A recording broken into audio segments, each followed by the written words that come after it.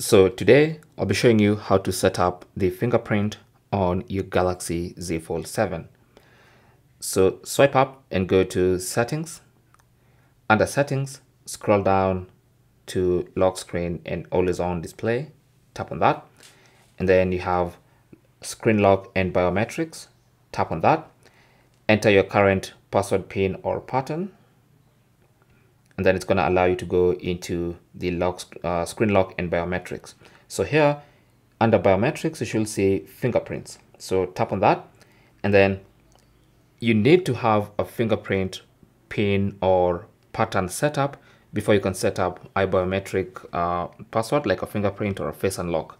So if you haven't set one of those up, your phone will prompt you to first of all set a password, pin or pattern.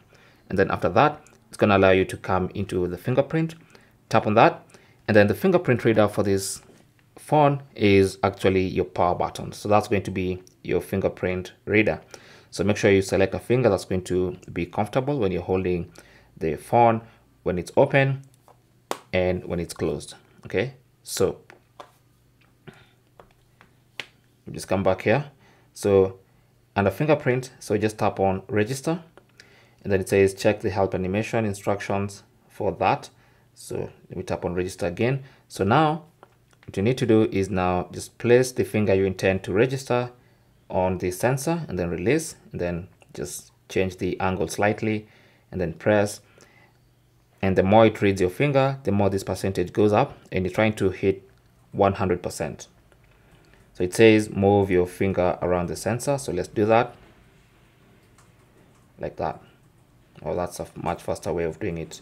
So let's just move your finger through the sensor, just like that, until you get to 100%. And now the fingerprint has been added. Now, if you want to, you can tap on add to add another finger. But if you're comfortable with that, just tap on done. So let's test the fingerprint. There you go.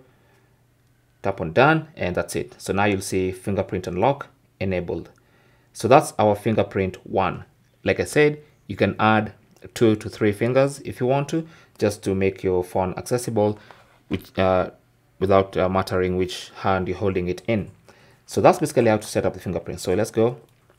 I'm just going to lock the phone, and now when you want to unlock,